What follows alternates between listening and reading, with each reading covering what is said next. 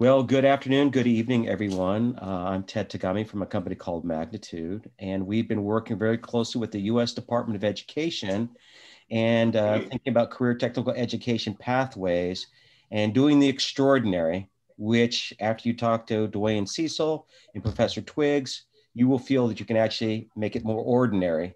You will still be extraordinary individuals, but I think you'll find that it is rocket science, but following the step-by-step kind of process, you can make it real. It takes some time, but we're really excited about this opportunity. So today, I want to introduce our speakers, in addition to Tyler, who as a student has an opportunity to do quite a substantial work on one of the first CubeSats to leave Earth's orbit and going into deep space. That's pretty amazing.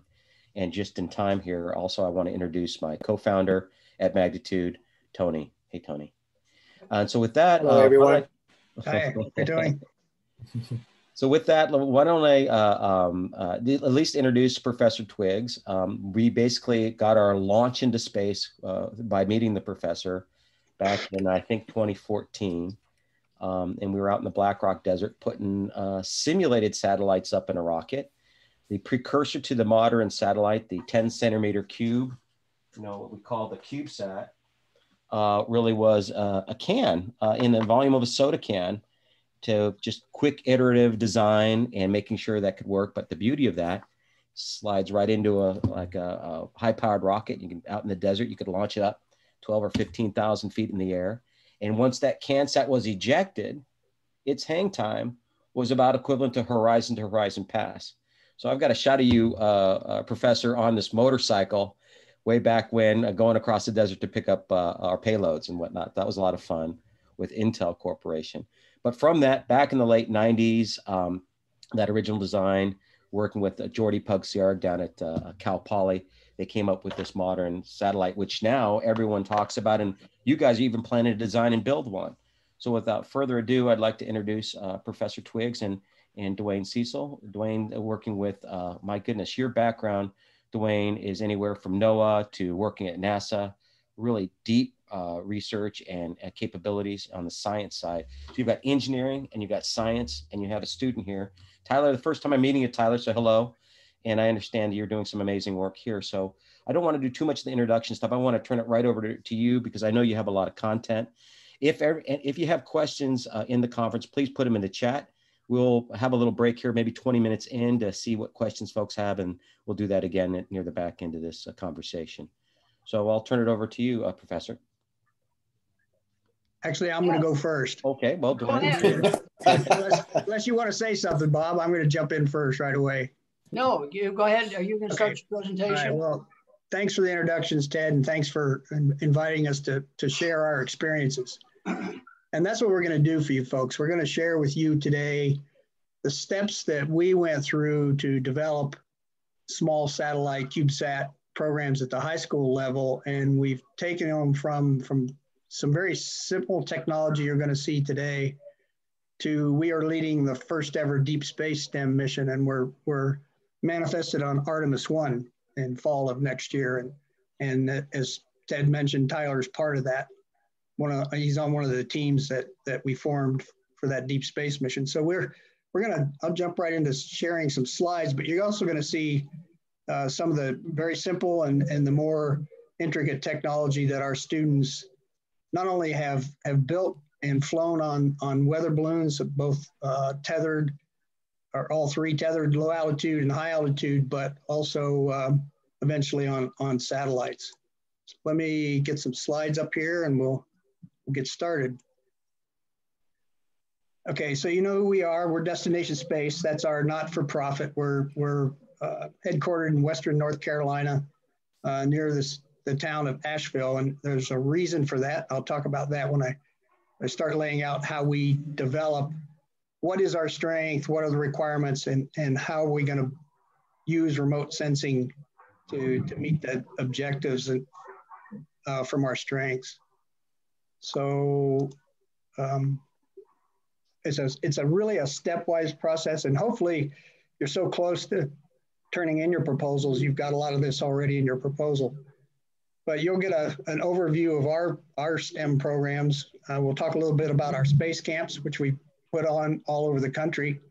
We've had them in California and West Virginia, North Carolina, Kentucky, South Carolina. And in that space camp, we call it Satellite Week. So you can imagine what we concentrate on at small satellites. And then we'll talk a little bit at the end about the deep space mission. But we approach this in a stepwise process. I spent 31 years working for all three of the U.S. government space agencies, U.S. Geological Survey, with Landsat, NASA at NASA headquarters in the Applied Sciences program, and in NOAA is first Western Region Climate Services Director. So we looked at starting the STEM program here in Western North Carolina. Asheville, the NOAA Center in Asheville is the largest archive in the world of weather and climate data. And my background is I have a master's in engineering and a PhD in geophysics, geochemistry. So I'm a climate scientist by practice over a 31-year federal career. And so being in Western North Carolina, where the largest archive in the world of weather and climate data are, and our backgrounds, all of us on the team in engineering and applied climate science, we knew that our satellite program was going to be focused on weather and climate measurements. So what are the strengths of your schools? Are you an environmental school? Do you concentrate on meteorology, weather, and climate? Those are the things that you've probably already defined for yourselves. And you've probably already defined what are the remote sensing requirements to be on a platform like a CubeSat, to look at the objectives of what your strengths are. Step two, you'll hear a lot from Bob and Tyler, who's one of our interns, and he's still a high school student. But you'll see some things that he's already developed through his experiences with us that we're really excited about. But in step two, you develop, test, calibrate, and fly some simple prototypes. You don't jump right in, build a CubeSat, think you're going to get it on a rocket and get it in orbit. There's a series of steps you go through, and you'll see how we approach that. In step three, so if you fly this thing even in the Earth's atmosphere, whatever it is that you've decided was your strength and you've designed and to meet your requirements, now comes the so what. How do you collect the data? How do you archive the data? And how do you analyze those data? And why are you doing that? We'll talk about that and the development of a ground station and the data analysis and science applications.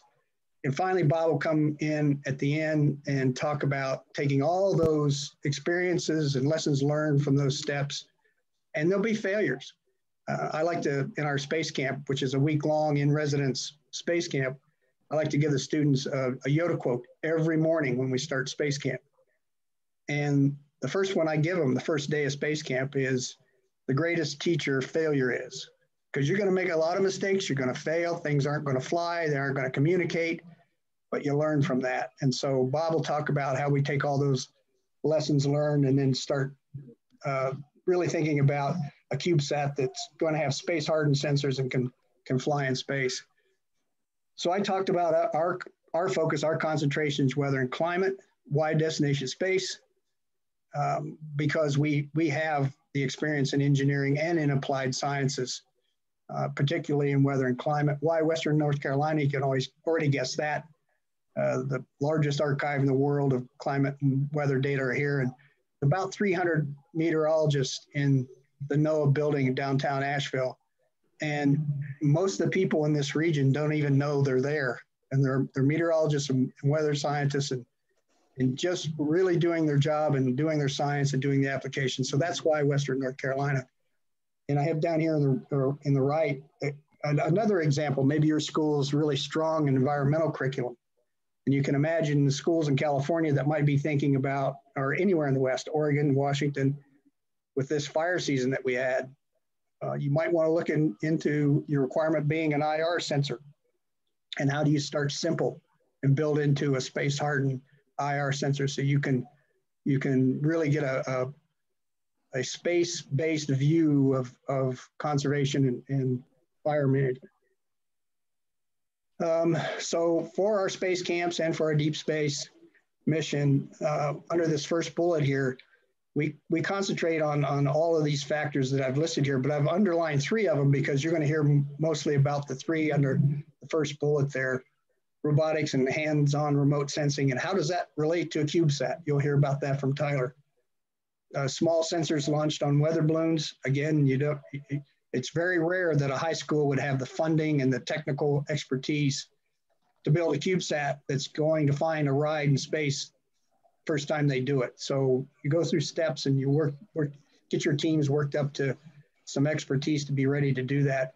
And we'll also talk about how you calibrate these sensors and some quality assurance and quality control and some data analytics. So you know our strengths and you know why we have those strengths. It's our staff and where we're located. And so what are the requirements to look at weather and climate and remote sensing? So we measure temperature, precipitation, humidity, barometric pressure, UVA, UVB for irradiance. Cloud cover is a tough one from remote sensing. That one's the ones, cloud cover and aerosols really have the climate science community stumped. And by the way, because of the COVID pandemic, I'll just put this in there. As climate scientists, we've always tried to think of ways that we could turn parts of the atmospheric system off so we could really look at how our clouds formed and where the source areas for different aerosols, and COVID's allowed us to do that. So in the first shutdown back in March on a global scale, we've actually been able to see a great reduction in CO2 in the atmosphere and in aerosols. And so there's some exciting developments coming in climate modeling because of the COVID pandemic in climate modeling. So there you have a stepwise approach that we've taken and why we took that stepwise approach and what we were working toward. Our objective is based on our strength. And then we figured out what are the requirements, what do we want to measure and how do we do that? So now Bob and Tyler will talk to you how we've gone from very simple robotics and weather measurements on a remote sensing platform to some more intricate, more technical measurements, and then how we move from there to satellite. So Bob, you're up. Okay. All right. Let me go ahead and show you some things here. One of the things that I really like about this, and I hope my screen is it showing up there? Yes. Okay. See that finger? Look at that finger. See that finger? That fingerprint's been in space. That's what I want to challenge all of you to do. Get your fingerprint in space. And the way to do that is you build a CubeSat. And before it goes, you put your fingerprints all over this thing. That's one way to do it. Okay, so where do you start? You know, folks, this isn't rocket science, even though we use rockets to get things in space. It can start really simple. And one of the first things that I want to show you here is a little thing called a jiggy. And what a jiggy is, I'm going to hold one up here so you can see the physical size of it. And you can see the circuit there. It's really very simple. It's got a little vibration motor on it, a light, a switch, and a battery. And we take these parts, and you can see the parts down the lower left. There's the battery, the printed circuit board, things for little legs, the motor, the LED, and the resistor, and there's already a switch on there. And we make the things like you can see over on the right. Now, the parts that I show you here doesn't make that. So what you have to do is go to Walmart and pick up all those goodies where you can make your jiggy look like that. The jiggies, you put them on the table and they kind of run around. Let me see if I hope you can hear that. Anyway, that's the jiggy. And that's one of the things that we build. Why do we build that? Well, first thing, it's fun and you get to learn a little about electronic circuits. And the fact is you learn how to do soldering. So it's simple and it's fun. And then the next thing that you're going to work on is you're going to take something like what we call a proto board. And you see up in the left-hand corner, all we want to do is just hook up a diode and an LED and have that LED come on. So you're starting to get a sense of how things are put together. And then the second one there, you see he's got 3 LEDs. How do you hook 3 LEDs in parallel? Now we want to get a little more sophisticated. What if we want to blink an LED? Well, there's a little thing called a 555 timer down the lower left. You put on your circuit board, on your proto board, add a few little components to it, and you end up with a diagram of a circuit like is on the lower right, and that LED will blink, and you can change components and change the blinking rate on it. So, you know, just even blinking an LED is, you know, it's pretty fun, but it's a challenge. And I think if you look real close, you found out I spelled challenge wrong there. So we'll go on to the next slide. Okay, now we want to do something a little more sophisticated. And we have a thing called a CubeSat. And our ultimate goal is to build something that can go into space to measure temperature and transmit that back. So we can build a CubeSat, a prototype on a proto board, and it looks like a mess like this, which it really is, but that's the way to get started. And so, you know, again, to me, this is fun. I have more fun building these things. And the nice thing I like about this, if it's wrong, you can just move the plug wire around and get it right. But that's one of the things that Tyler and Austin helped the students go through, is something that's much more sophisticated than this. And so here is really a CubeSat. Okay, you're going to get data from space. And I wanted to show you, here's a real CubeSat. Let's see if I get it in the right place. And if I turn this CubeSat on, I got a little,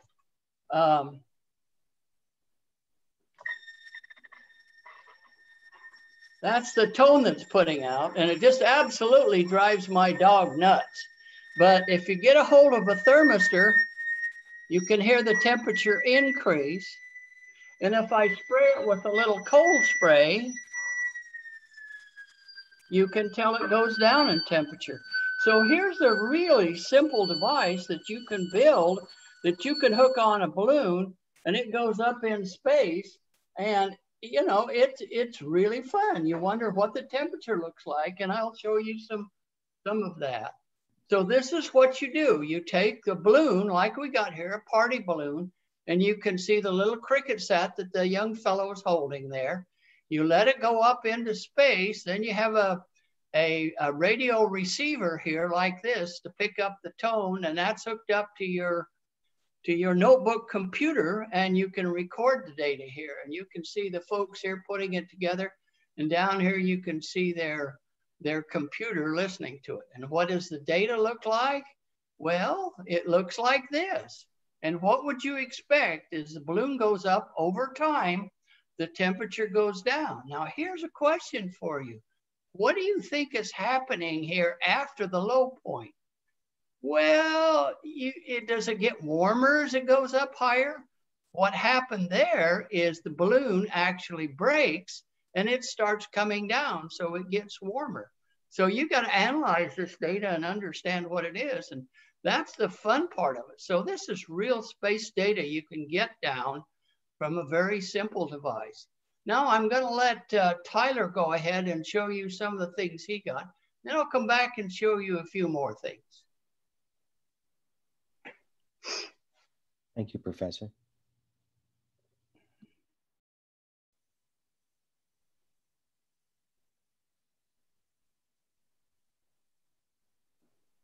Tyler, I think you might be on mute. You might want to tell them who you are, Tyler. So I'm Tyler. I'm a junior in high school, and I'm an intern with Destination Space. I've been to 2 of the camps that were previously mentioned, and in the last camp I participated in, we used the JiggyBot and the CubeSat because that was back when the camps were in person. But this year, kind of as a consequence of the COVID-19 outbreak, we had to transition to online remote learning. And so we couldn't use the same soldering and the radio equipment that you needed for the JiggyBots and the CubeSats. So we had to make a new system that we wanted to have a moving robot, and we also wanted a data collecting device. And kind of some ideal parameters that we came up with were that we wanted it to use a solderless breadboard and Arduino microcontroller and a bunch of like cheap, available, reusable components so that we could get them out in a timely manner and it wouldn't cost a fortune, because like a lot of the existing technology that we could have purchased was way too expensive. So because myself and Austin, who's a STEM technology specialist, have previous experience using Arduino, we started development on a small rover and weather station. The rover is called Destination Automation, which is the one that I mostly focused on. And it uses a small 3D printed chassis that it only takes a couple hours to print. It's very cheap, a couple $. It uses rubber band tires. It requires minimal assembly. And it's because it only has 2 driving wheels. The front uses a 1/2-inch ball bearing so that it can drive around and steer and stuff. And then the rover uses an Arduino Nano microcontroller. We started out using an Arduino Uno, but we figured that we could make it smaller and a little bit cheaper by using the Nano. It uses a motor driver and an ultrasonic sensor so that it can measure distance, find like obstacles and stuff. Then it uses 2 small 6-volt hobby motors so that it can drive around. But the motors that it uses don't have like optical encoders or anything to actually tell where it's going and how fast. So there's like a large calibration period because the only parameter you can control is your direction, a very, very approximate speed, and just the time that you leave the motor running. So the challenge is to kind of calibrate it to turn precisely 90 degrees when it encounters an obstacle. And by doing that over and over again, and by kind of keeping track of when it did encounter an obstacle, it can, in theory, solve any 90-degree maze. So it runs on 5 AA batteries, and we can code it in the Arduino IDE using C++ based coding. And it's great to like learn about all this Arduino stuff because you're not limited at all to the projects that we've already developed. You can take the same parts and maybe some other cheap parts from online to make pretty much anything you want. And you can really get pretty complicated with it if you want to. And so some of the learning opportunities are, like I said, you get to learn C++ coding, and you can familiarize yourself with Arduino, which is a very powerful tool to learn about remote sensing and just creating all sorts of fun electronic devices. And so you also get to learn a little bit more about calibration, kind of like how with the CubeSat, you have to like calibrate the thermistor, and your sensors and stuff have to be all calibrated so that you can get what you want out of them. And then so some of the things that you can do with this with the system is you can create your own model using CAD modeling, which is a fun challenge, very useful thing to learn about. And one of the things that you can kind of try to include in your rover design is like mobile lab and like living quarters. And you can, even if you don't want to like develop your own different like chassis and configuration of components, you can just take the same robot that you build with the kit and you can just do different tasks with it. Like instead of solving a maze, you could have it just drive around, race. We even threw around the idea of making like battle bots sort of out of them. And so the kind of online configuration to like, because we couldn't do the CubeSats, was this Arduino based weather station, which we called Destination Weather Station. It runs off of an Arduino Nano, just like the Rover from before, the same breadboard, a few more wires, but it uses a BME 280 weather sensor so that it can collect temperature, humidity, and air pressure. And it also has a UV sensor so that you can collect UVA and UVB. And kind of like how the photoresistor, the thermistor on the CubeSat can change its own resistance based on the temperature around it so that you can kind of calibrate it to receive precise temperature. You can use this photoresistor that we put on it, which changes resistance based off the amount of light that hits it, so you can calculate luminosity from it. And it also runs off of 5 AA batteries. We tried to make them use a lot of the same components to make it even more available and kind of show that you can use the same parts to do a lot more things. And then it just there's the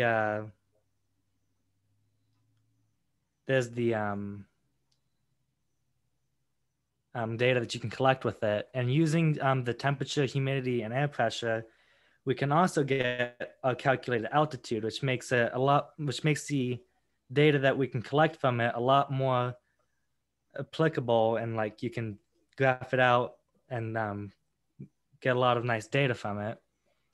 And so what you learn by using the weather station is you get to learn about Arduino libraries and using the serial monitor a lot more.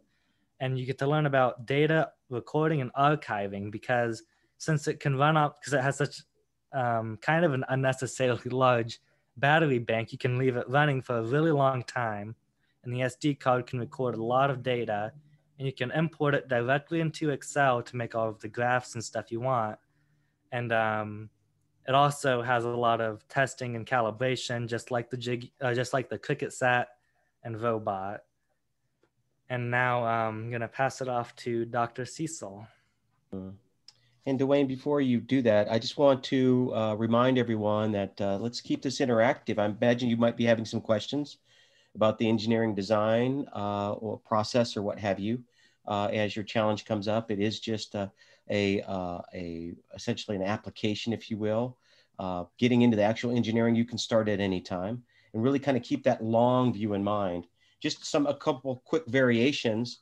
This is a board that was designed by a sophomore and junior in high school that measures air quality. These sensors on here are very sophisticated air quality sensors from a company called Spec. They went and took this prototype. You've got particulates and CO2 sensors, and then these specific gas sensors that measure air quality. They went to their local air quality district, and these two students received almost a $50,000 grant from the air quality district for their school district, which was phenomenal considering their age and level of expertise. Very little help from the outside world for them to do that. So your ambition's only limited by your imagination.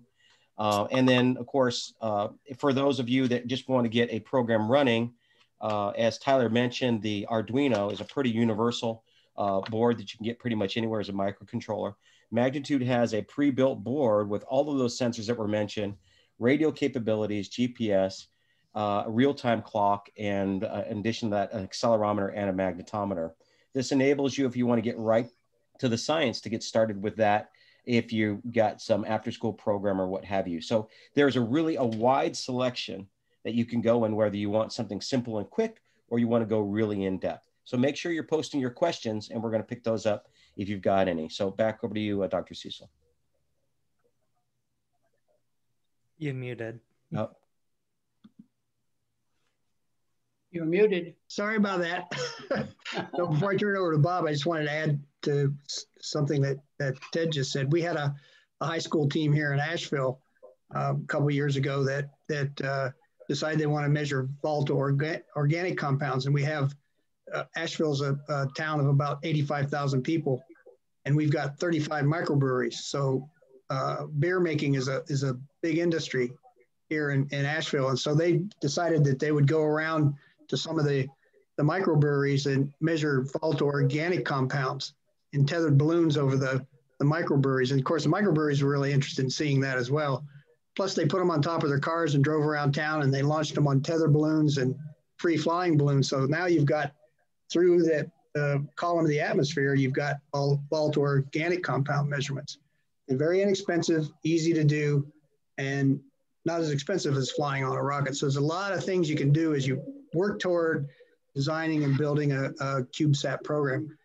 Before I go into the so what do you do with the data and the data analytics, Professor Twiggs is going to talk about taking the weather station, destination weather station that you just heard from Tyler about, and how that's a backyard weather station. We can fly it on a tethered balloon, but it's pretty fragile. You know, some of those wires will come loose. And so what we've developed is that same weather station on a flight platform. And so Professor Twiggs will talk about that. And now you can start thinking about students have a weather station in their backyard.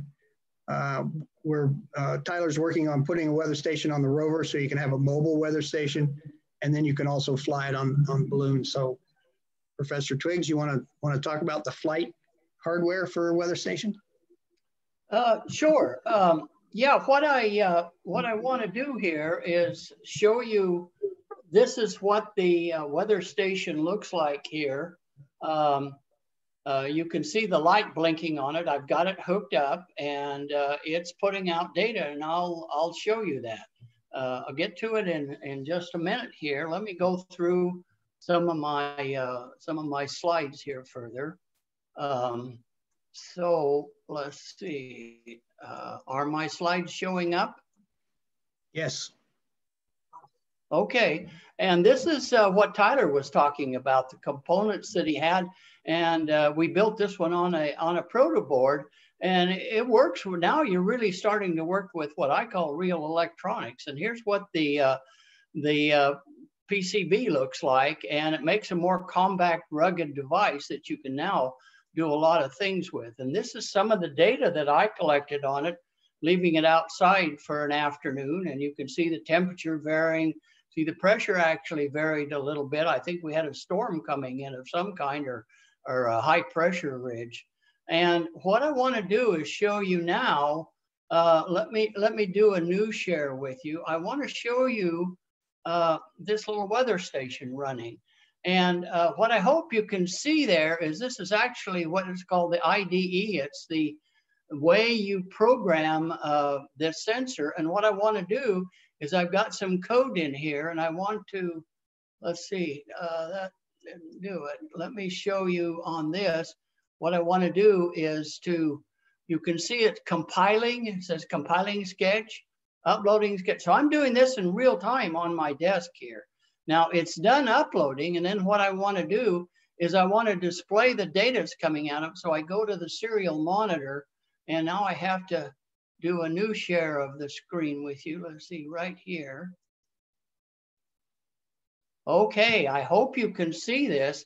You can see the data being coming out. It takes the data every second. And if you'll notice there's altitude. And what I'm going to do here is I'm going to raise this thing up about 2 feet. And I think if you watch it, you can see about a 2-foot difference in altitude. That's how sensitive this thing is. It is just really amazing. The other thing is, of course, it's got a light sensor on it. So if you look at the column on the right, I'm putting my finger over the light sensor, and you can see the light go down. And then what I'm going to do is I'm going to blow on the temperature sensor, and you can see the temperature go up there. See, it went up to 78 degrees, and you see even the humidity come up. So I got a little humidity in my breath. But, you know, to me, this is just the coolest thing. And from the fact that you've got this SD card on it to store the data, and you can hook a battery pack on it, you can set it up for any sample rate that you want and measure all sorts of things. You measure it on a balloon. I thought, I haven't done it yet, but I want to go throw it in my car window out here in Texas and see how hot my car gets during the day. So let me go back. And the other thing that I want to do here is, after we've done that, I wanted to show you, this is the thing that we've got here now, that we've got here. Here is the transmitter. Now this is on a board. that you can put up in space. It's the one he's talking about. We have a GPS on it. Here's the ground receiver. So this really, as you can see there, is the beginning of a cricket's or a CubeSat. In this particular case, we're only sending down on it, but we can send a lot of data down, and we could make that a two-way. So you've really got a CubeSat here that you could practice with, and this gives you the basis of really doing something. And what you can do is work up to this point and test this, get this going. Now, if you want to start building a CubeSat, you've really got some background to do it.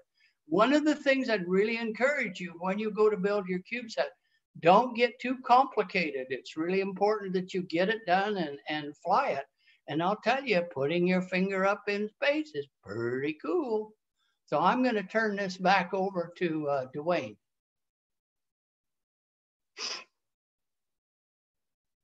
Okay, DeWayne, you're muted again. Okay. All right, now I think I'm unmuted. We're good. Okay, so do we have any questions before we go into, we're going to talk a little bit about the data analytics and a little more about calibration, and then we'll talk about the deep space mission. Yeah, Dr. Cecil, we do have a question from Emma.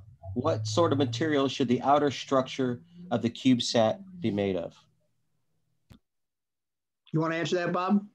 Yeah, the CubeSat, the best thing to make it out of is aluminum. And there's several different types of aluminum, and we could get into more detail in that. One of the interesting things about the CubeSat is you make it out of aluminum, and one of the things that you do with it is you do what's called allodyne it. It's gold coating that you put on the outside, and it's very, very important because that's a conductive coating on the outside of it. And a satellite or a metal object that's flying in space, if you don't make it so that the charges can conduct around on the satellite, you end up with it getting a high voltage on one side, and it's just like scooting around on the rug and touching your cat, and it takes the electronics out. But aluminum, fairly easy to machine, but it is important to understand the electrical characteristics and the thermal characteristics of your CubeSat. And we can tell you about that. We've made all the mistakes that I think can be made, but there's some really good information that's out there now. If you remember when we started this in the around 2000, we really didn't have any information to know how to do this, but the learning curve has really been good. Lots of publications now. And here is a gold anodized aluminum 1 unit CubeSat. Allodyne. Allodyne, yeah. One unit CubeSat. This right. Is actual flight hardware. There's nothing in it, no sensors in it right now, but that's a CubeSat. So some of the things we do with the once we start collecting the data is we really want the students to understand the difference between precision and accuracy. And so we stress that in everything we do, in precision and accuracy, and talk about outliers. One of the examples we give them is we give them a weather station in Florida that for 145, it's a rain gauge with the National Weather Service. For 145 straight days, there was no precipitation. Does that make sense in Florida? No. And so we teach them about outliers and accuracy and precision. And it becomes really important when you start talking about calibration. You heard Tyler and Professor Twiggs both talk about calibration. What I'm showing here is solar irradiance over the record of what we know since we first started flying satellites and looking at solar irradiance with satellite data.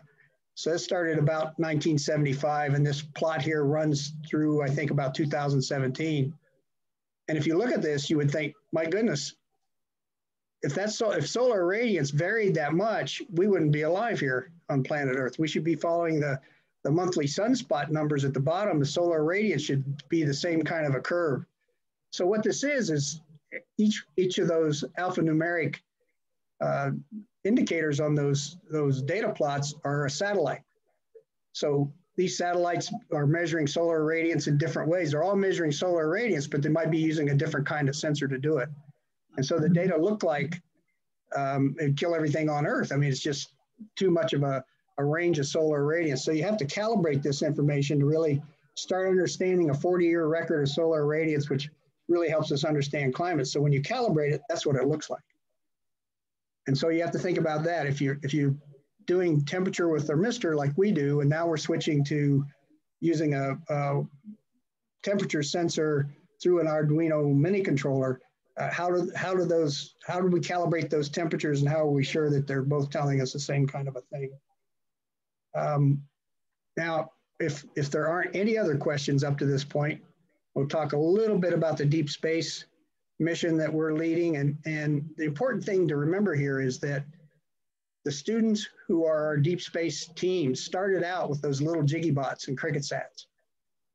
And they've moved up to now they've helped select and design the suite of sensors that will be on Artemis 1 and launched into deep space. And as you might guess, we're focused on space weather.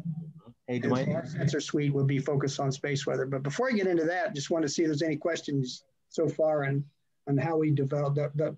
What we want to get across here is that it's very rare that you can go out and build a 1U CubeSat right away with a high school program and get it flying. You have to do it in a progressive way. And that's really how the students learn, and they start developing parts of your program. And that's the real rewarding thing for us. Mm-hmm. No current questions right now, DeWayne, but just a reminder again, please put your questions in chat. We'll answer those along. And if anything, Dr. Cecil, and it's an extraordinary opportunity here that Tyler and the other students are doing. How many CubeSats have been in deep space to this point? 0 by NASA. Right? 0.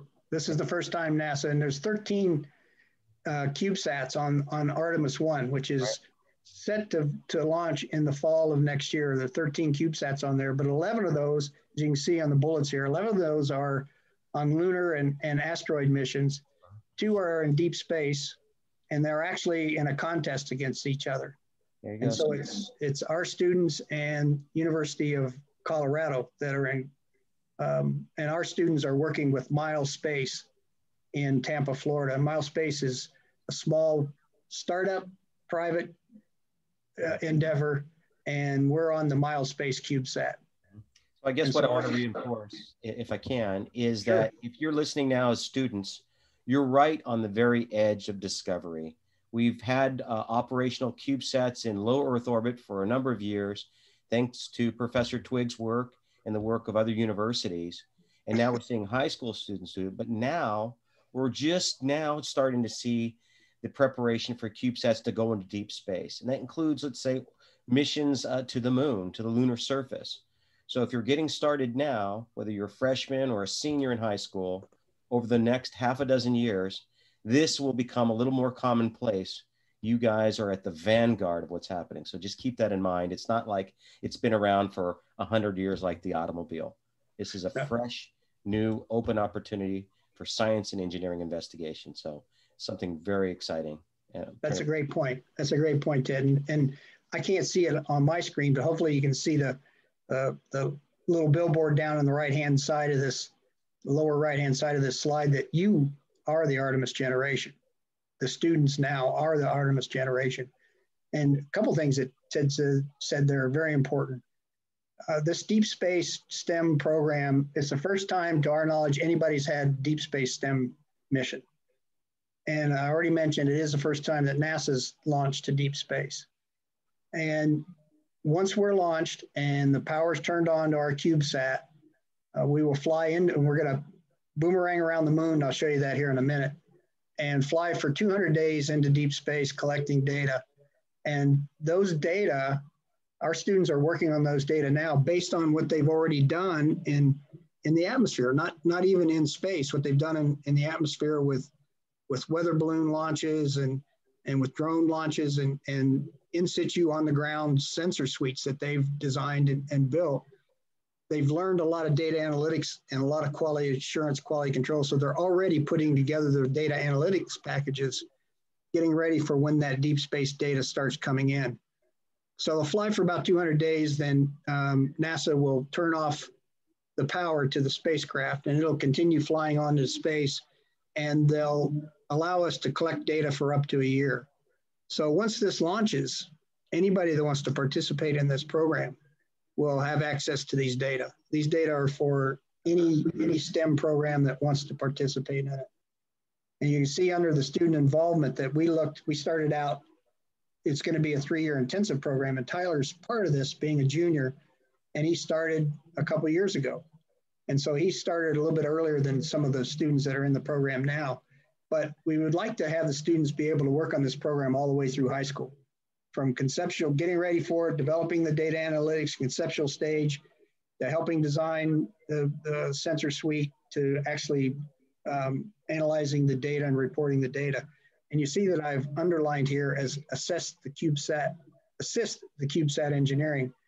Tyler's brother, Austin Bladura, who has been with us since our first space camp in 2017.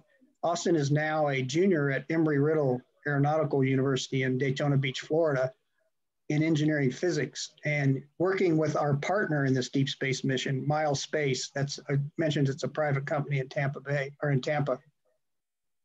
Working with them, he performed a finite element analysis of the thermal and mechanical stresses on our spacecraft that we're flying on. And he did that analysis as required by NASA, turned that in, and we found out about a week and a half ago that NASA fully approved and accepted his report and his thermal and mechanical analysis of the stresses on our spacecraft.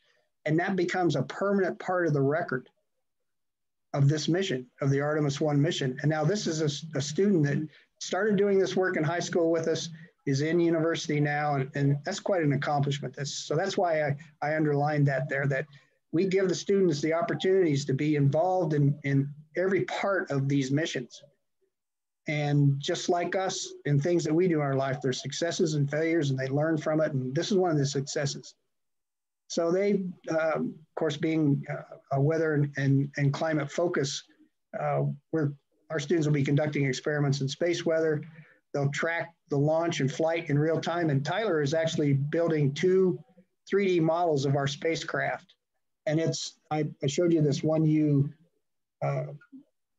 CubeSat. And these spacecraft, all 13 of them that are on this mission, are 6U. So you can imagine it's about the size of a desktop computer, 6 of these together. And ours has, oops, sorry about that. Ours has solar panels on the top and the bottom that will open up once we're launched. And Tyler's building 2 3D printed models of those. And we'll use those. We're going to put one in the Asheville Museum of Science and have a touchscreen monitor and a computer there that students and children that come into the museum can see in real time where this satellite is and touch the touchscreen, and we'll have pre-canned programs and data analysis for them so that they can in real time look at the data. And Tyler's one of the students that'll be working those presentations up. And so we let them do that. We give them some opportunities, and they come up with the ideas.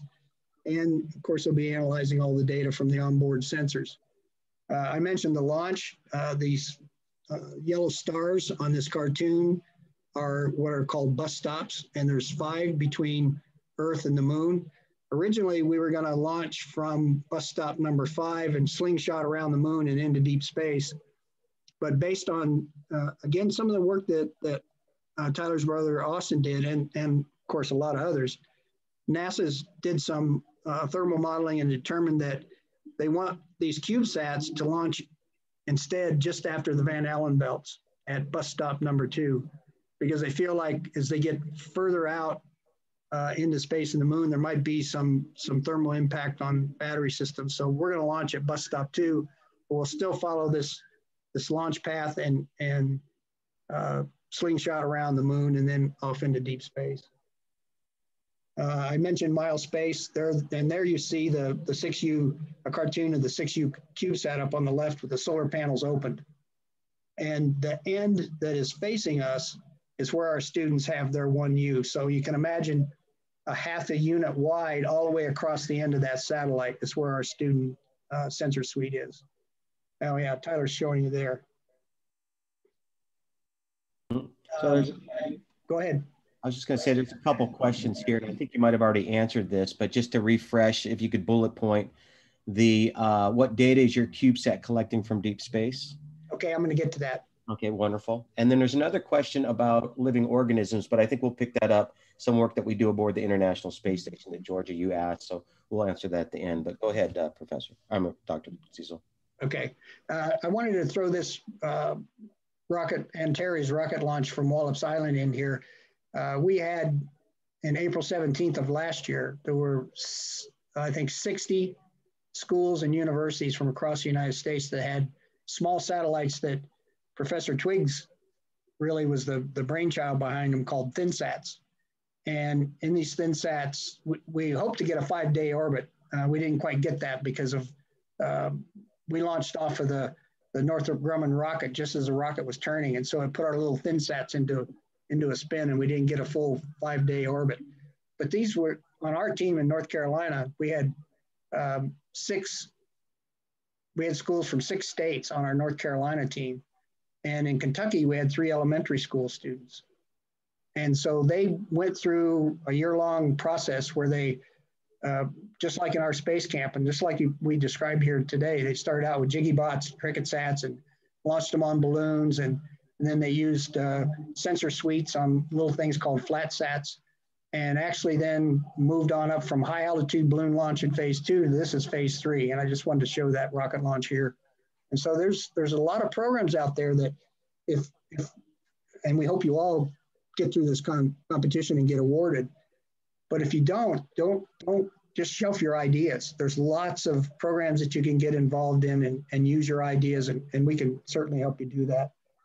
So this is a cartoon showing the launch of those ThinSats last April 17th. And they are released from the 2nd stage of a supply rocket headed for the International Space Station. And so they're released at about 150 miles in altitude. And so I heard Bob call this, and as I understand it, there's a lot of people that call this part of the of space it's extreme low Earth orbit, but it's called the ignorosphere because rockets fly through it and satellites are above it, and nobody's taking any measurements in there. And so these students are taking measurements in what's been ignored. So it's been called the ignorosphere. There's another mission like that coming up that again is all students. And that's from elementary school to university. So somebody asked about the sensors in the deep space. Here's our sensor suite. And some of these have been descoped, and I'll mention those. There is a plasma probe on board. There's 2 particle detectors, one inside the craft, one for outside the craft. There's a grid-eye IR sensor on board. The horizon sensor has been descoped. The magnetometer is still on board. Unfortunately, we had to take the micrometeorite detector out to get a camera that Miles Space needed in. So the micrometeorite detector, I really would like to have seen that one.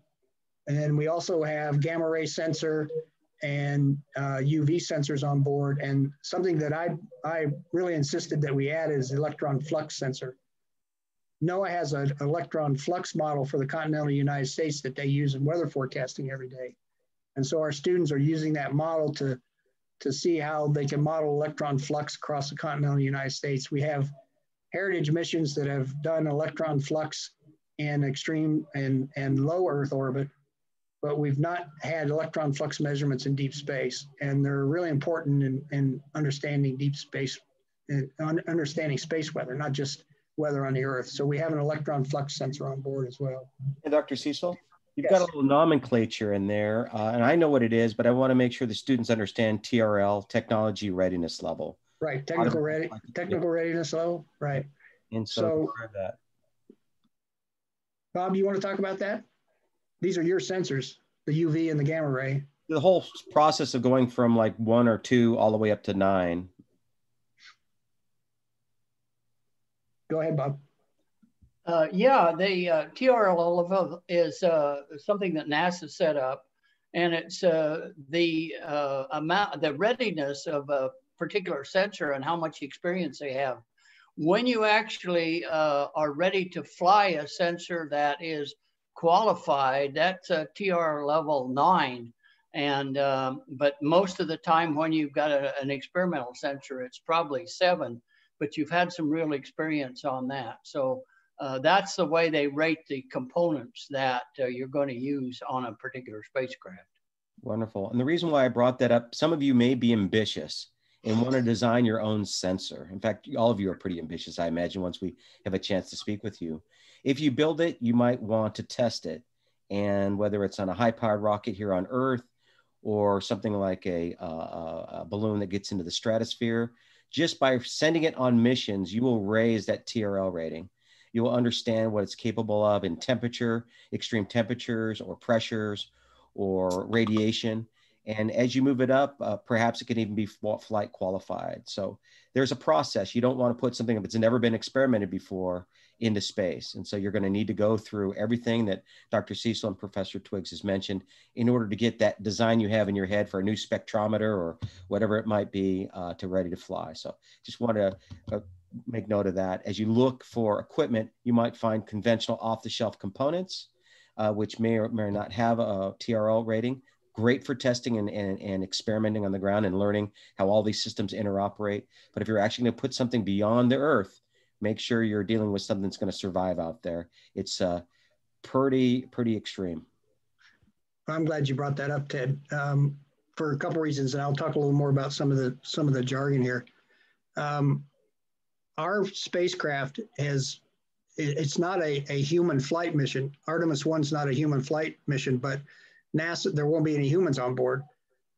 But NASA's treating it like a human flight mission. And the reason they're doing that is the ring on top of the rocket that holds the 13 CubeSats for launch. On top of that ring is the Orion spacecraft. And so they're treating it just like there are astronauts on board the Artemis 1 mission. So we've had to go through extra safety testing and different TRL levels because they are treating it like it's a human mission. And another thing I wanted to mention, I talked before about our students are already developing from their experience they've had with these simpler balloon launch platforms and experience that they've had with the data analytics. They're already putting together the data analytics packages for this deep space missions. And the way they're doing that, you'll see on some of these, like the magnetometer. I'll use that as an example. There's Flight Heritage, the TSAT mission. We have data from the TSAT mission. And so our students are taking those raw data and putting together the data analytics packages now so that when they start getting the actual data back from this mission, they're all set and ready to go to start analyzing it. And there's some contact information.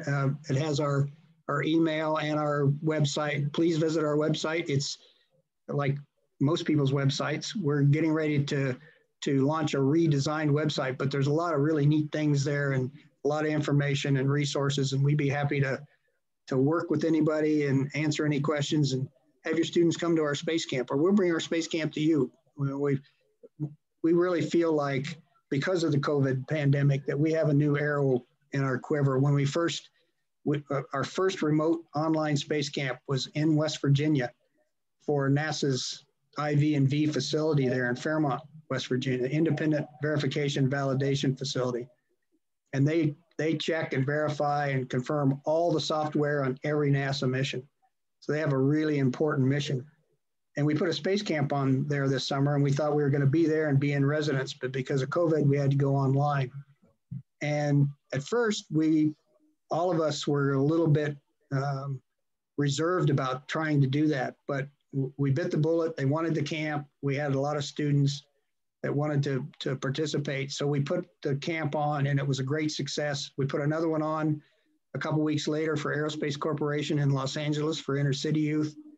It was also a success. So now we've put that arrow in our quiver. We're going to keep remote online camps because we can reach a lot more students that way. We love the team building and the interaction face-to-face in residence and college dorms is a great experience.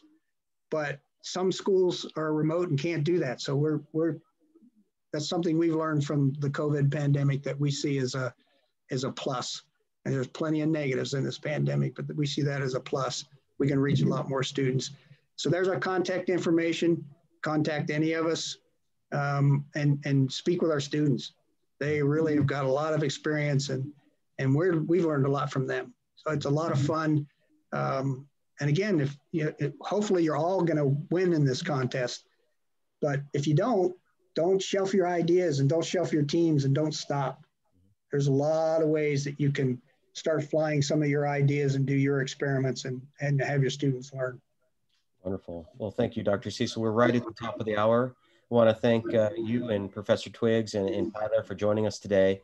Georgia, I didn't want to forget your question, so I answered it quickly in chat. The question generally was living organisms in a high altitude balloon. You get up above the ozone layer and you're going to get a higher dose of radiation. I mentioned Deinococcus radiodurans because it's the most radiation hardened bacterium that we know. And so it may not see any effect at all, but if you take and do an AB with maybe a common bacterium, as well as radiococcus, then you might find some interesting differences between the two. I don't recommend sending like a mammal. In fact, we discourage it, or even something like a plant, unless you plan on trying to create a habitat where it can survive -40, -50 degrees Celsius. But the bacterium, we've seen students fly.